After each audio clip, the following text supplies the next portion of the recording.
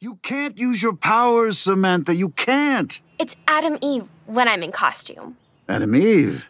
Where'd you come up with that? Adam because, duh. Eve because it's my middle name. Cute. No, the cape is cute. The name is awesome.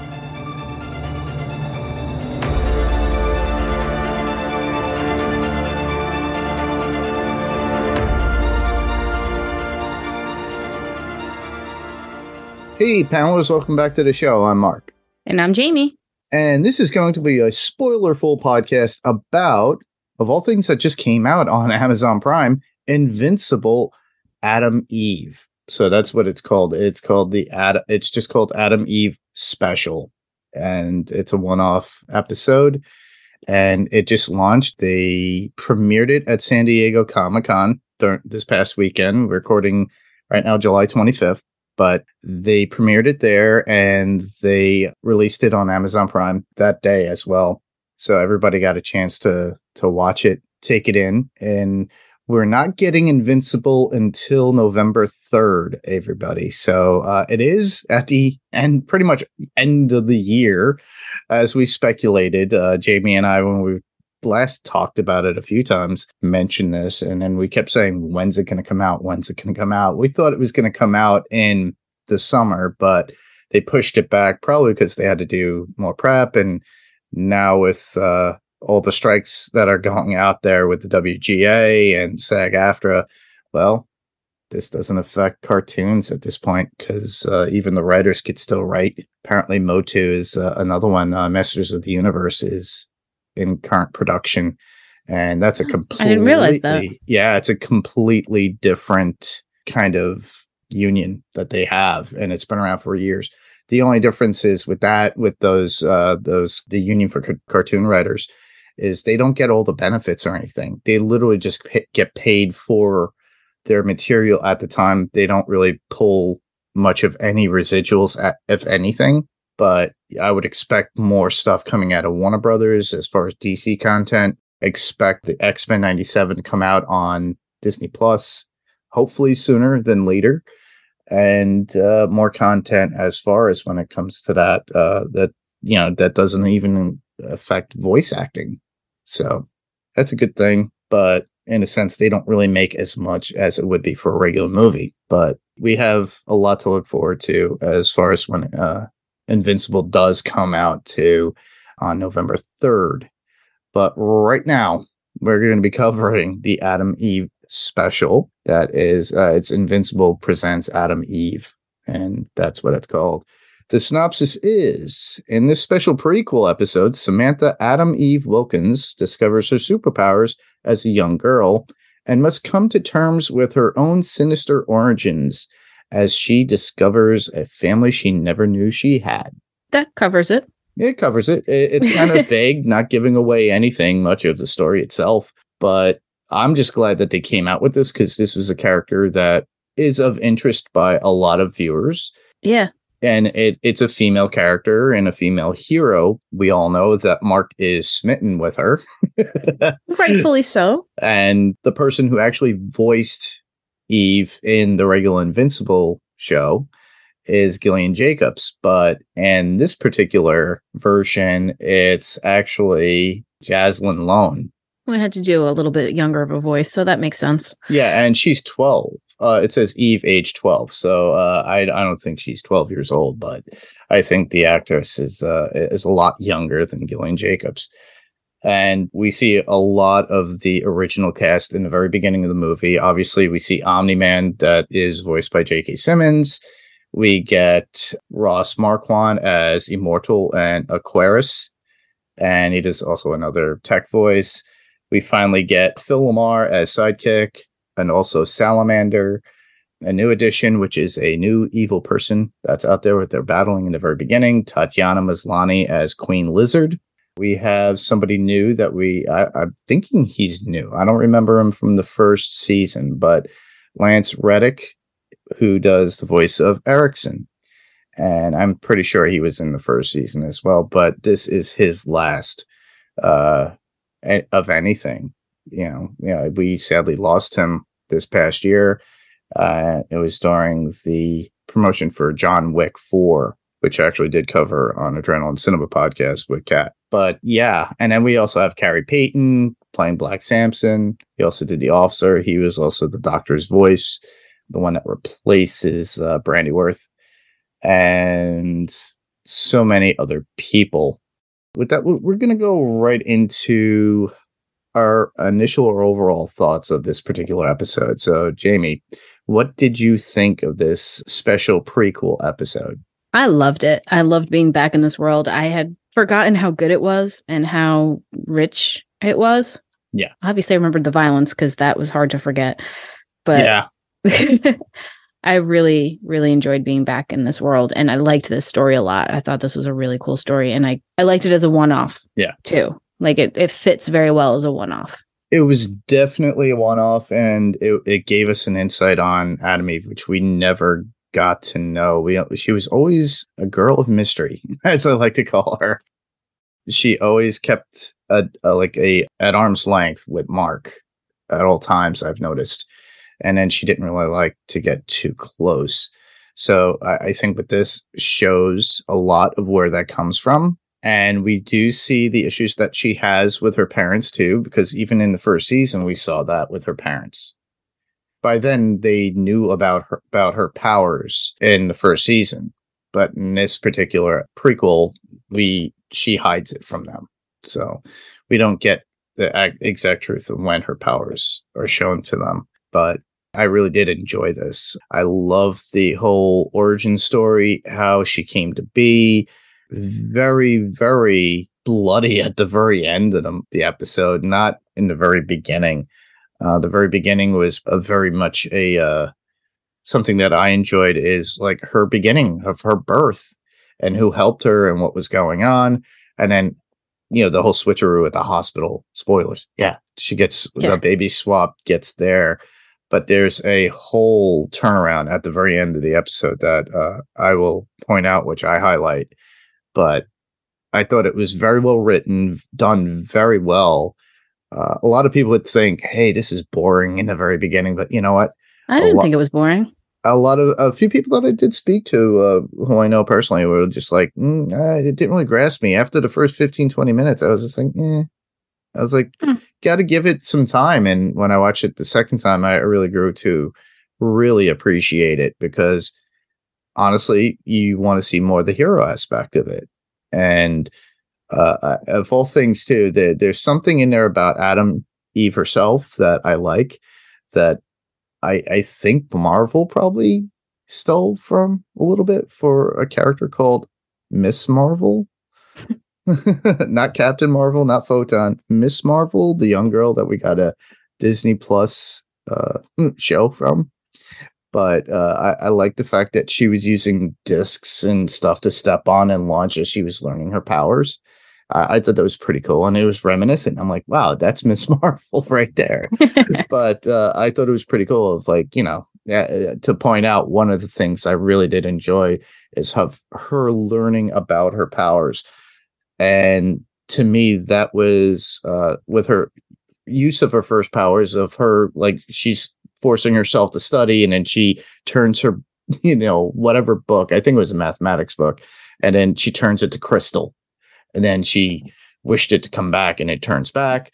That was awesome. And then later on, her mother hands her, of all things, a cream cheese and olive sandwich. I'm assuming that was not the first time that was given to her. Yeah, but she said your mother says it's her favorite, but she winds up changing it to a hamburger, which is the best use of her power in the entire show. Which kind of makes me question, because the doctor states that she wasn't able to convert anything organic. Like, I guess it meant more about people and anything of that element. I think living tissue. So I guess, it's kind of dead tissue at that point. So yeah, she could easily change that. So I loved that point of when they exposed that. The bubble gum, regular bubble gum, flavored to cinnamon flavored. But she shows Val and she gets scared.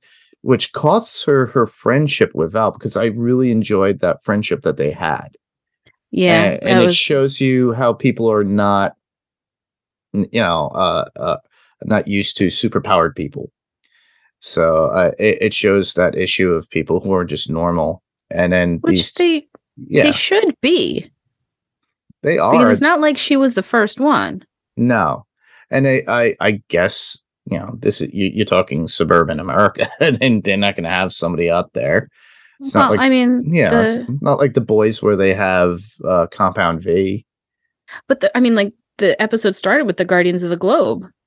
Yeah, fighting the Lizard League. So it's not like they're not around. They are around. It's just that it's not so prevalent in regular society, I guess. But the fact that their friendship started off of how, she felt weird and strange. And then she met Val, and Val says, well, I'm your weird neighbor, so we could be weird together. Which was adorable. It was adorable. And it was like, once it was amazing. And I was like, oh, great. She has a good friend.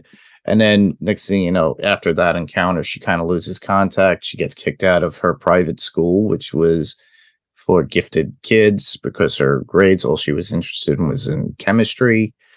If you can see molecules, that makes sense. It does. And she, I loved it for the fact the babysitter loved her for it. It's like, oh, she helped me. I'm going to pass my test. I love that. Because, she basically knew the periodic table, was able to convert all her Legos into different kinds of molecules or what they are for what he needed for his test, and a good visual representation. So she was showing all the chemical bonds. Yeah. So you knew deep down inherently that was within her, and that was her gift. And, how she was able to rattle it off. It's like even the father says, the adopted father's like, she can't even read. So, and she was a little kid at that time. He's such an ass. Yeah. It made me grow to hate him more throughout the episode. Yeah. And I could see why she's very distant with, like, even just with friends. And you could see that, and apparently through the fact of how she lost her friend Val. So I can understand her distancing herself from people and not getting too close, even though she does, in the first season, we saw her trying to give like a handout to Mark and try to help him in what he was doing. But did you have anything that you liked particularly within the episode that we didn't really speak of yet? I liked when it kind of made me not laugh, but it showed the dad for who they really developed the dad as an a-hole quickly. Like, you start out feeling bad for this family because they just lost their baby and they're crying, and then magically your baby woke up all by herself. She's great. And in that moment of horrible loss, I can see why you'd take it, because that's what you've just been sitting there praying and begging for, was that your baby's okay. And hey, look, your baby's okay. Don't question it. Just take the miracle. Get it. And he seemed, and even the growing up scenes, like where she was like a toddler and stuff, they showed him like he was a good guy. He was both, like, it seemed like a happy childhood, which she was not going to get in that lab. Oh, hell no. And she was not, if this didn't happen to her, she was not going to have this what looked like a happy childhood. Like, she seemed like a basic, but then when she started being weird, Dad was like, is it, she's not weird, she's smart. Was that the quote? Yeah. Like, what a jerk phrase. Like, yeah. There was a lot of things. I actually have a few quotes from him. He goes, "What's that name of that for school for weirdos?"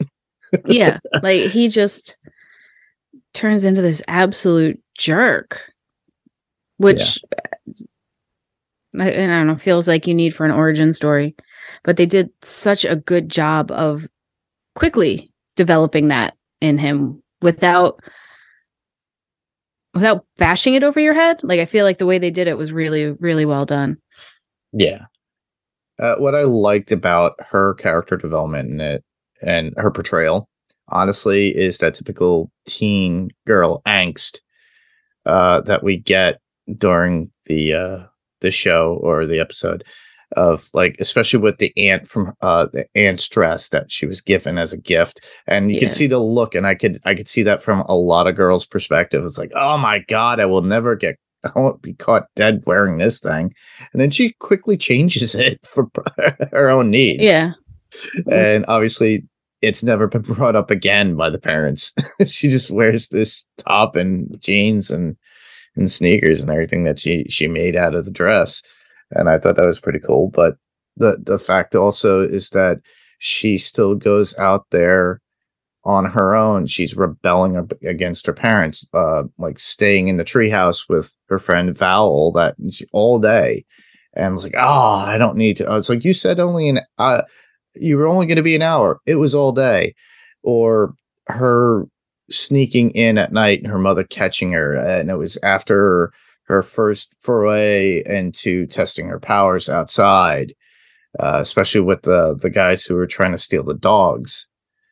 And the first encounter with the doctor, with Dr. Brandyworth, of all things, too. But she didn't get much more out of it. But it was her basically testing the waters of her powers. And, because all she did at that point was just make a mask out of, I don't know exactly what it was. I thought it was like just pure energy or something that she just created out of. Yeah, I'm not sure. Out of air, because she was just laying in bed doing something with her hands, and it's like a small pink tube, and then next thing you know, it turns into a mask, and she puts it on her face, but then she just puts on a hoodie and goes out and about. But I just like her gumption, her attitude, but it also reflects what she didn't, when she didn't listen to Brandyworth about not using her powers, and she just kept using her powers, and literally it's like put a mark on her head from the government, and that's how they were able to trace her. Oh, because, well, one, she feels she has this higher calling, that her life, her life was kind of miserable. I think her mom still did the best she could to love her. Yeah. But she felt she had this higher calling, and it turns out she had the kind of every teenager's dream of, I don't want these to be my parents. Oh, look, they're not. Yeah, and then she realizes that they're not. And then the whole backstory of Brandyworth explaining to how, and you could see that there was a love from him to her real mother, her birth mother. I kind of got that out of the story, and then how he didn't want that for her either, to be growing up in a lab. And he was breaking them out. Like, he scheduled that lizard group to come to be the distraction so that he could get her out, and then she went into labor and kind of messed it up. But it seems like she would have died in childbirth anyway, so this was the easier way to get the government off her trail. Yeah, just to hide the death. And it's not something that hasn't been done before in comics or even in like a superhero story arc. It's been done before. Yeah. So to me it's an interesting trope, but it does suit the purpose for her character and her development, I think. And I really enjoyed that aspect of it. Yeah, I mean, as much of a quote unquote bratty teenager as she was still a good person at heart, which was like, she was trying to help people. She was trying to do the right thing. When she found out she had siblings, as gross as they are, she still ended up standing up for them. Yeah. I like her first big battle though, with Kilcannon. Yeah. Well, and it was while she was trying to find Brandyworth himself. She was going from homeless shelter to homeless shelter, flying all around and marking them off on a map. And then she hears the alarm coming from a jewelry store, and Kilcannon was out there, and he was robbing, and so she tries to stop him, and that's when you could see she actually has her costume, I think, at this point. She created her own costume. Yeah. And she gives her own superhero name. But in the end, she does meet up with Brandyworth, and that's when he literally goes over her history and her mother and what had happened, explaining to why he did what he had to do and what happened to her mother, that he didn't know who the father was. She just came in and she was a test subject. And then he got to know and explained to her what was done to her mother and how she was able to get all these powers. So, and then later on, which we do see because obviously Erickson has hired in a new doctor and doesn't know how to recreate the same kind of experiment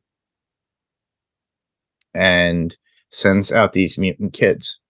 And doesn't put the same, the robot rules into. Yeah, literally the rules of not changing living organic matter.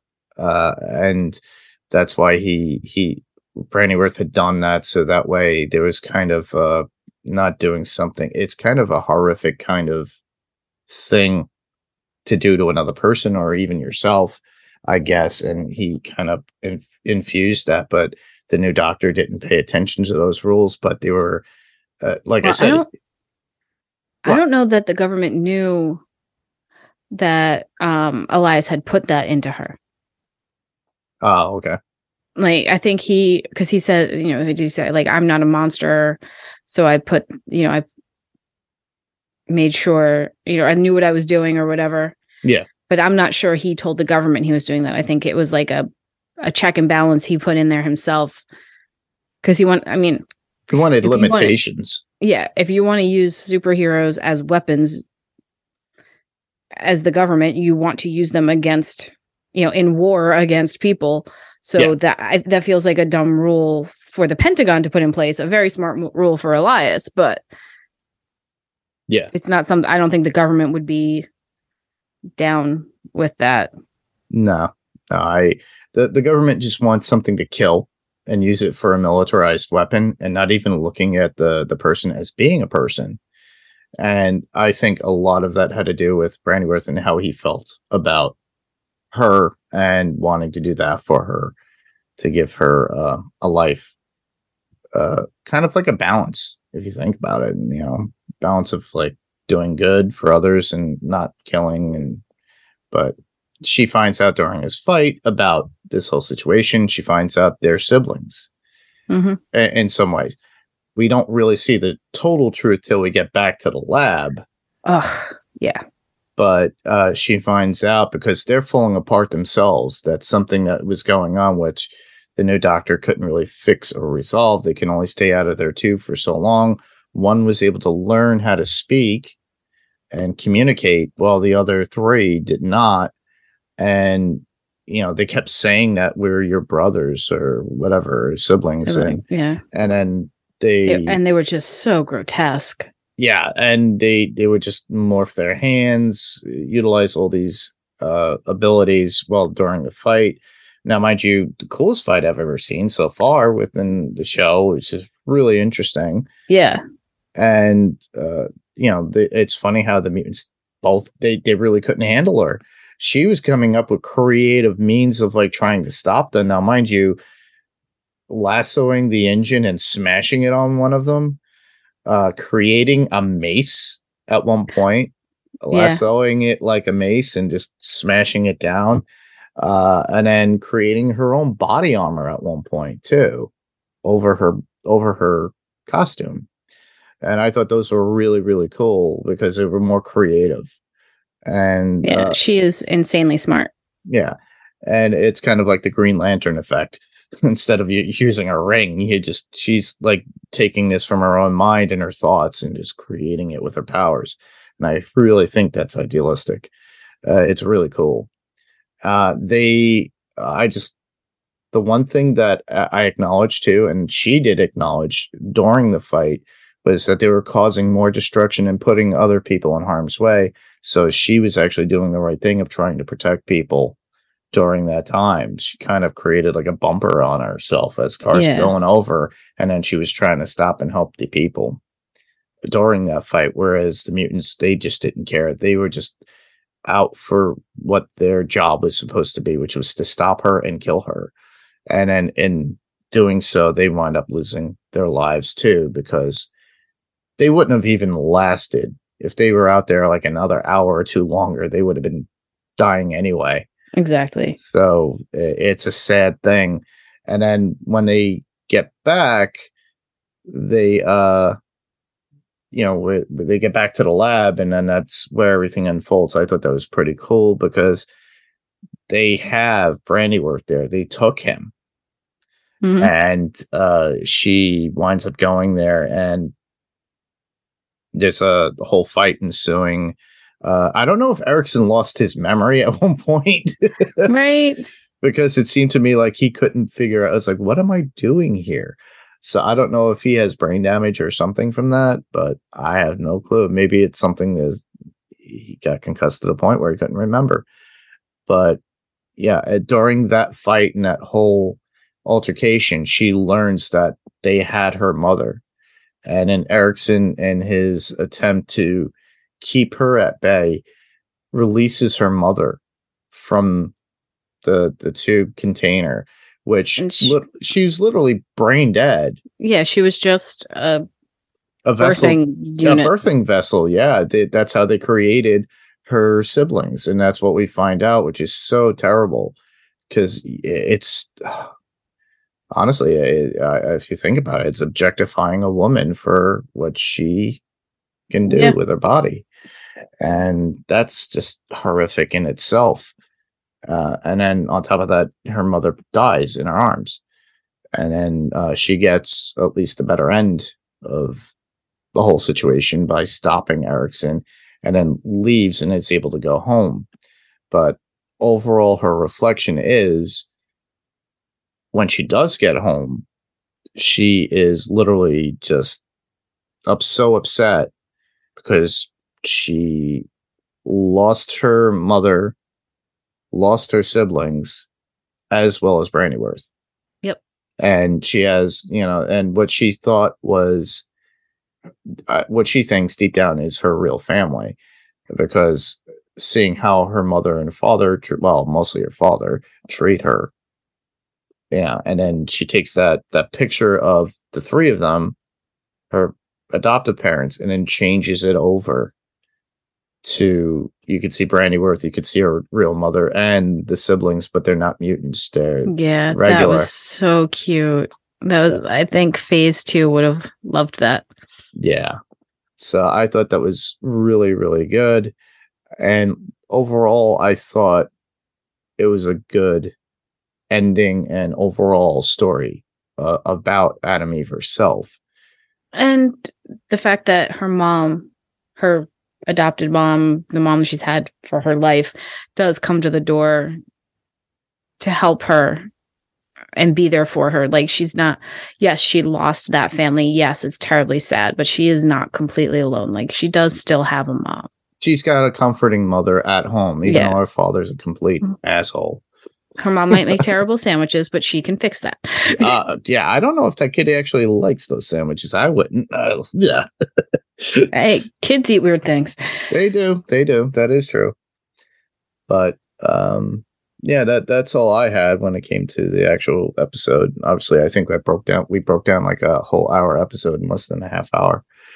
Yeah, well, I mean, a lot of it's fight scenes, so unless you're going through every punch, you're gonna exactly. But the fight scenes were very good, and I did enjoy them. Really good. Yeah. The funny thing is with the guys, the robbers for the dogs, she converts their masks from fabric to they're like rocks. Yeah. I thought that was pretty funny and cool.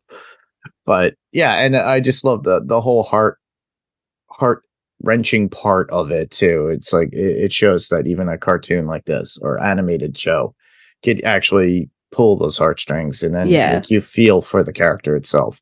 So to me, I think a lot of that, and when we covered Invincible season 1, it was very much the same thing with Mark's struggle with his own father.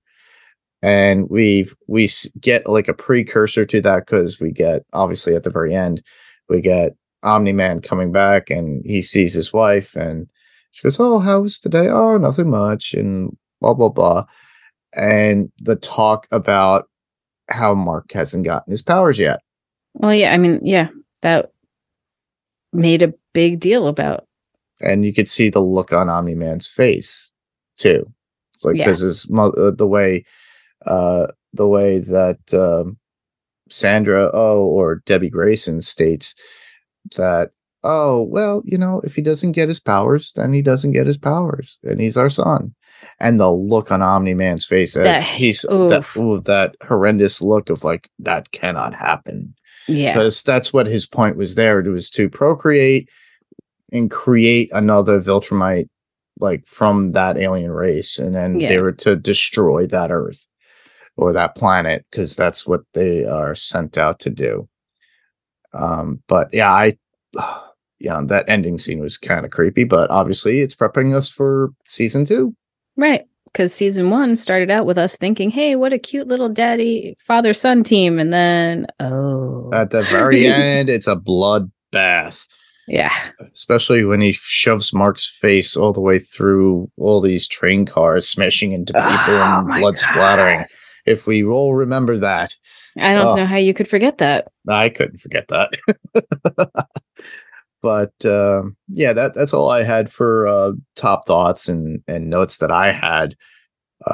Because I kind of interwove what I had. But if you had any other notes that you wanted to bring up, we could do that.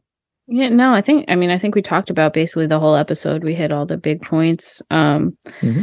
I loved when she had her costume and he was like, "That's a cute name." She's like, "No, the cape is cute. The name is great, or the name is awesome."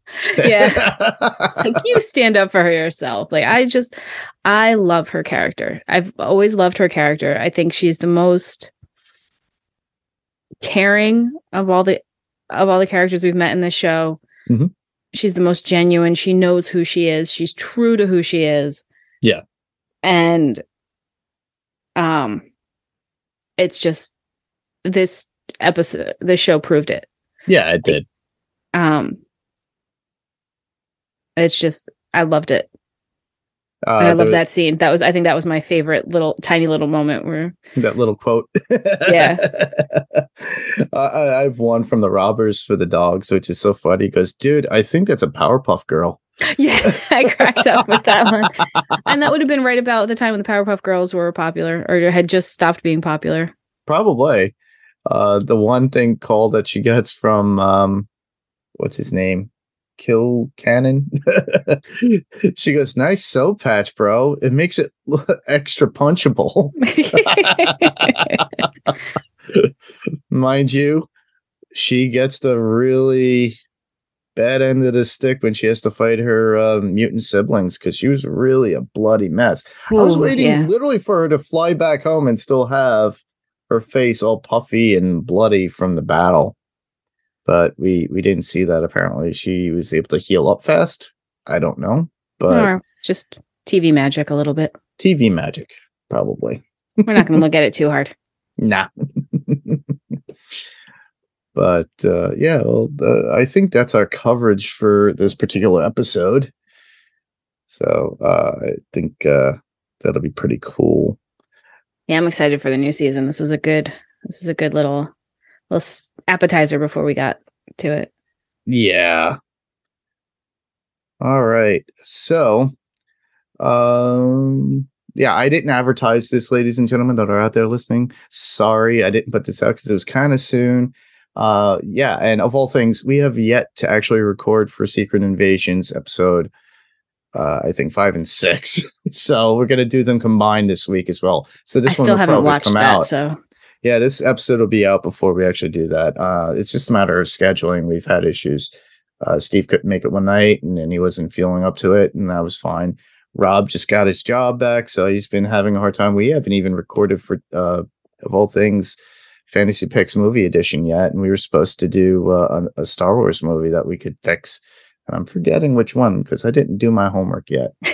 So that tells you I think we postponed it for this Thursday. But to give a little bit of podcast love out there in the podcast world, things that we're listening to, our friends that are out there that are podcasting. Well, The Cast of Us, which is the formerly the Walking Dead cast, but is the Cast of Us for The Last of Us. But they continue on doing. They just finished up with Dead City, so they covered Dead City, which was Domus Mo, episode 6. But just out today, they covered Barbie, which I haven't seen yet. I only saw the Oppenheimer part of Barbenheimer. Barbenheimer? I have not seen either yet. That I'm actually very interested in Oppenheimer. I think I'll check out Barbie when it comes to streaming. I'm not really going to rush out to the theaters to go see it. I had no interest in Barbie. For everybody who was excited about, I was just never a Barbie kid.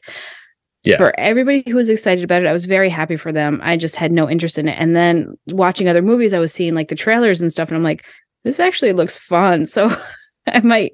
That's the only reason why I would watch it on streaming. To me, I'm pretty sure there's gonna have those like Ken doll references, like how they're not anatomically correct or something like that. It's gonna come up. I think the creator, somebody represents the creator of Barbie in the movie itself as well. Yeah, from what I've heard, there's like a section where they're in Barbie Land where they're being played with by kids. Okay. So they're acting, it's kind of like a Lego movie. Yeah, and then she ends up in the real world. Ah, okay. That's pretty cool. Yeah, I'm intrigued. I'm going to watch it. Oppenheimer was what I watched because that one was more intriguing and I loved it. So that's my recommendation, is go see it if you got a chance. I believe that Ben and Kristen will be covering that, I'm thinking, but it's going to be a Wilhelm and Podcastica combination because they're going to do Barbenheimer. Yes. Whatever it is. So yeah, Barbenheimer's going to see both of them. I love how many people went to see both of them this past weekend. Like, it's just awesome. Well, and I live by a movie theater. And we drove past it a few times this weekend. And every time we drove past, there were people like all decked out in pink. Like, I know what they're going to see. I saw a lot of that because where I work at a big box store and I do all the retail. So, like, I do the in-home services. But when we got back with the truck, and my buddy's like, what are they all seeing? I said, probably Barbie and Oppenheimer. I love that, like, people are getting dressed up for movies. Like, that's a cool thing. That's like, let's cosplay when we go see this movie. It's like when people bring their lightsabers to a Star Wars movie at times. I love it. It's fun.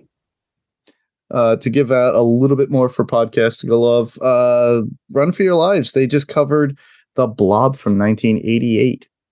Guess what we didn't go to again this year? Yes, Blobfest. But I was out too. Actually, during that time, I realized it's like that was like the last week I was out with workman's comp. So I wasn't able to. I was going to doctors. It sucked. I was doing my lightsaber guild stuff that weekend, so I wasn't home either. Nah. Well, what would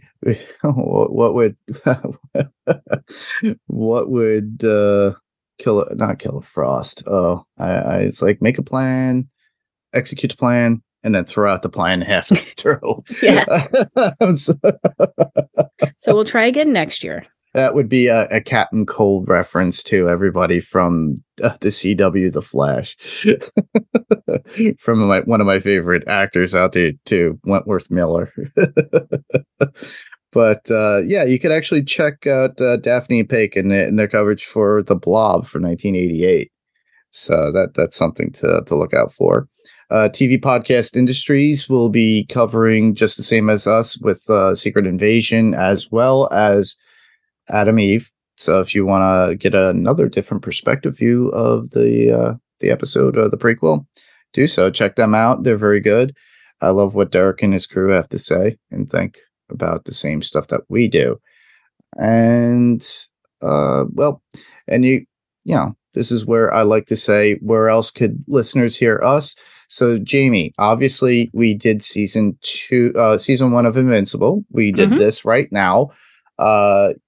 We are going to be covering, because it was in production, I don't know if they finished. What is the other thing that we have done for Podcastka? We have done Sandman. And there's images up. They were filming. They were filming season 2 when the writer's strike started. So yep. I think we're going to be postponed on that one. Yeah, but we will be back for that. But you could also hear Jayme on Adrenaline Cinema Podcast, where you also could hear me. We covered Big Trouble in Little China. That will be out, obviously, by the time this comes out, or before, because I'm in the middle of editing it right now. So you'll have that in your ears. But I owe it to Jayme that we have to do another movie. So we're probably going to do a Friday the 13th film, or whatever she chooses. So we'll come up with something. Think about what I want to do. So you could also hear there on Adrenaline Cinema Podcast, as well as like we said, Sandman Cast. So if you haven't watched Netflix's Sandman, do it. It's so good. And then just listen to our podcast on Podcast, and you can check it out there. Like I said, you could hear me on Adrenaline Cinema Podcast as well, or on Fantasy Picks Movie Edition when more material comes out. Plus, every once in a while, when I make an appearance on Podcast with whatever's when I'm asked, which is pretty cool. Pop in, I'll show up places where I'm asked to. Yep. Nobody's been asking me recently except you, and that's okay. Yeah, well, you're a mommy. You have a lot to do too. So, and trying to find the time to do this is hard, and I understand that. But it's always fun. I always like doing it. Yeah. But, well, news-wise, San Diego Comic-Con just came and went. If you guys or listeners haven't checked it out, they have numerous amounts of YouTubers that went there to follow around, based upon the SAG-AFTRA and the Writers Guild strikes that are going on. Actors are not allowed to go. Only specific, authorized, I guess, panels were allowed, but not many were there for media when it came to that. But I think San Diego actually turned back to its roots, and a lot of the comic artists and writers were spotlighted this year, and I got to watch a lot of it online, and I was very happy with some of the panels I got to watch of what's coming out in Marvel, Image, all that good stuff. Of all people that were able to show their movie was somebody that I'm hoping to see at the end of August for my birthday, and that would be Kevin Smith and Mark Menardin. But Mark Menardin was able to play his independent film Splinter. Oh, because he didn't use SAG. Yep. Yeah. And Tricia Helfer was there to help him out. David Malchian was there to moderate said panel and watch. It was a full house. I got to see it privately at Smodcastle Cinemas. Nice. So I got to see that one night when I went to go see Fat Man Beyond. And I was tweeting out to Kevin Smith because my birthday's at the end of August. And I'm like, what do I want to do? Which show should I go to? And he didn't get back to me. So I made a decision. So I'm going to go see the taping of Fat Man Beyond at Smodcastle Cinemas. And nice. I get a message after that. And he goes, well, there's also something else, Mark, that you could watch after Fat Man on Batman. Fat Man Beyond, not Fat Man on Batman anymore. But he stated in a direct message saying, you can watch the Schumacher cut of Batman Forever. So he got a copy of it. So he's playing it that night after Fat Man Beyond. Oh, that's cool. So that's a nice, good birthday gift. But I'm not sure if I really want to see that many bat nipples on me in the theater. But I was told there's like almost 12 minutes of extra footage that we've never seen before. And I don't know if it'd make it movie any better, but I'm curious. So yeah. I'll stay the extra couple of hours to watch that night. He did suggest that I stay and hang around the next day to watch Keep On and Curry On. Keep Calm and Curry On, which is what Mark's going to be hosting the following night. But our friend Ben Beck would love it for the fact that they're going to be playing Clue in the theater. Oh, I love Clue. And then Legend, both Ooh. featuring Tim Curry. And it's the funniest thing because that's why they say keep calm and curry on. So it's all about Tim Curry movies, but they couldn't really figure out a third movie. I made the joke. How could they not figure out a third movie with Tim Curry? But they refused to play Home Alone 2. Oh, God. We were all chanting. It's like, oh, Home Alone 2. He goes, yeah, we don't want to do that because of that one guy that's in it.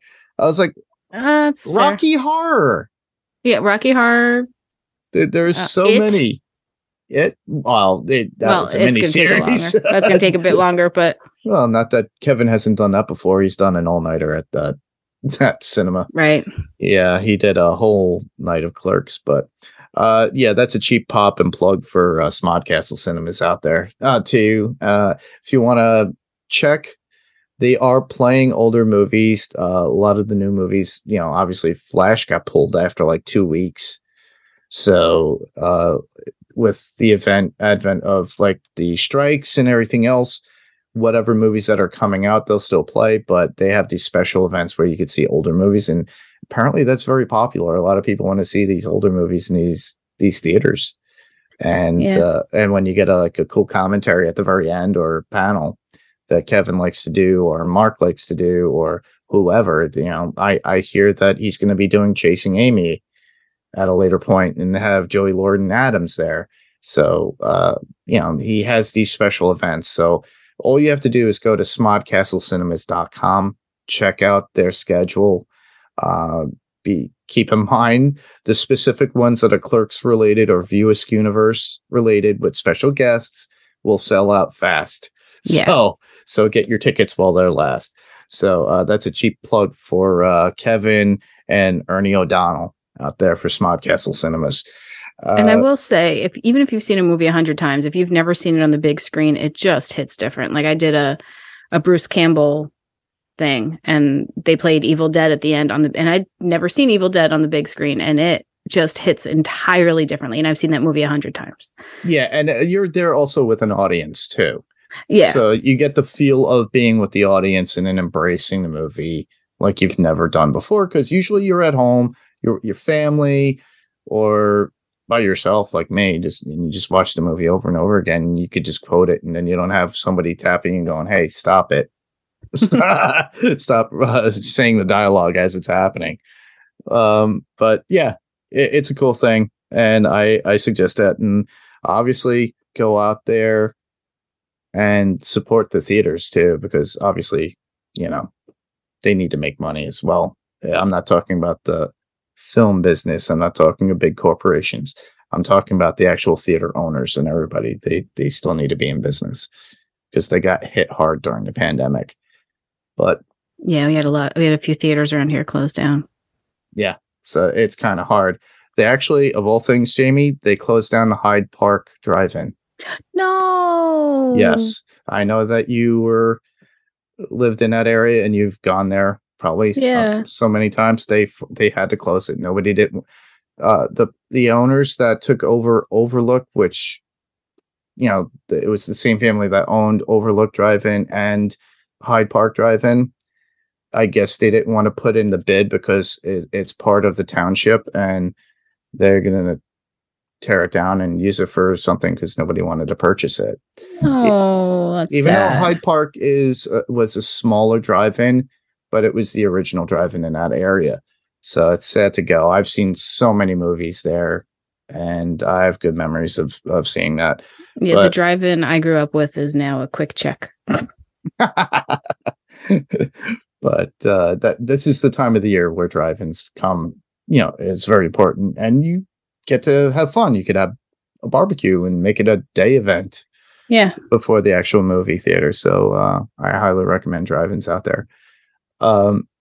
Before we end this, I just want to let everybody know how to submit your feedback.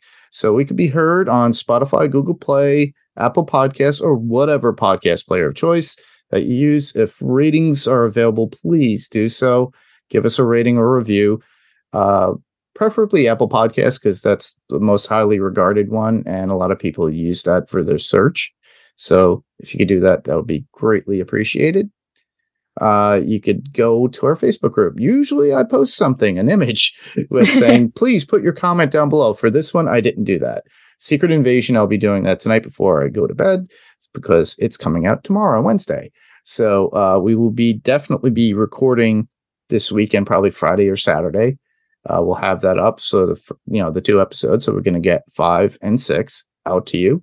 5 was actually a shorter episode, so that we'll do one big episode and comment about it, because it flows right into 6, from what I'm told. So basically, all you have to do is go to our Facebook group, which would be facebook.com/panels to pixels.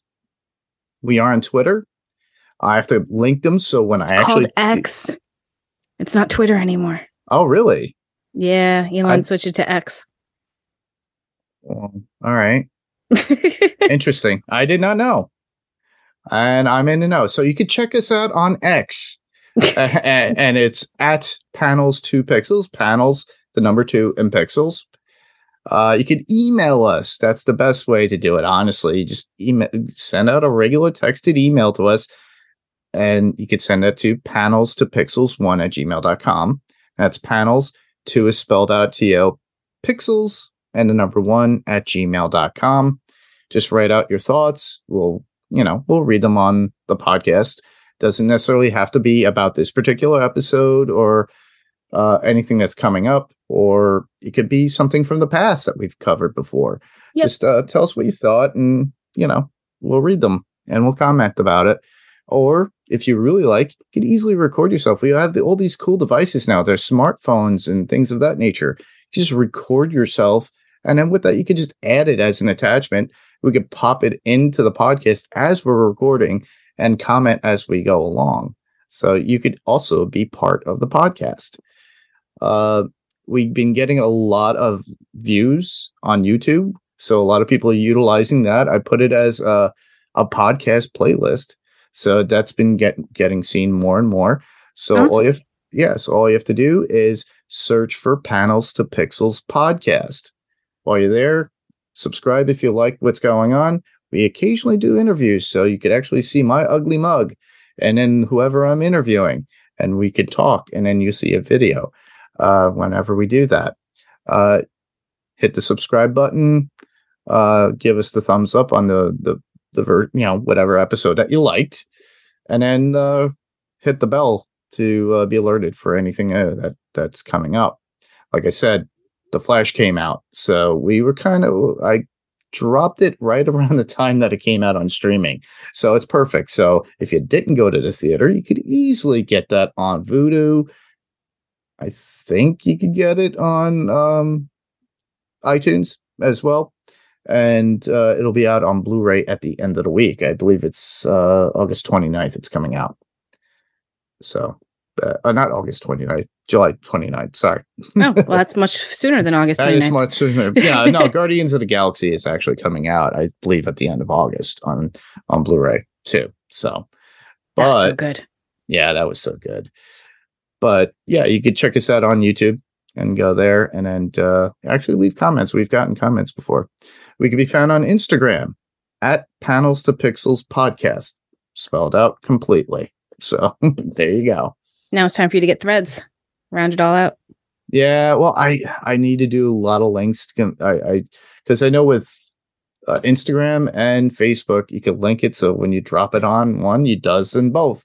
I think Threads does the same, because Threads is part of Instagram. Yeah, I have to do that, and I have to deal with this whole meta thing.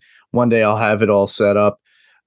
Steve at one point was in control of Instagram, but I realized with Adrenaline Cinema Podcast, I was like, oh, wait, they're connected. And it drops it on both. It's like one stop shop. Now, if only that could work with X, but I don't think that's going to work. But I know a lot of friends and a lot of celebrities are out there are dropping X, or formerly Twitter. Yeah. So I don't know if we'll keep that up, because I don't really get that much.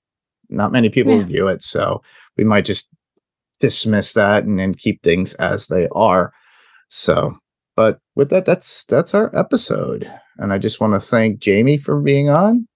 Thanks for having me. And I'd like to thank all the listeners out there who are listening. Same podcast, different panel, different pixel. And this was Panels to Pixels podcast, and we'll see you on the next panel. I'm Mark. I'm Jayme. Good night. Good night. And I think I did that backwards, but who cares? Whatever. All right, we're leaving that in. Yep.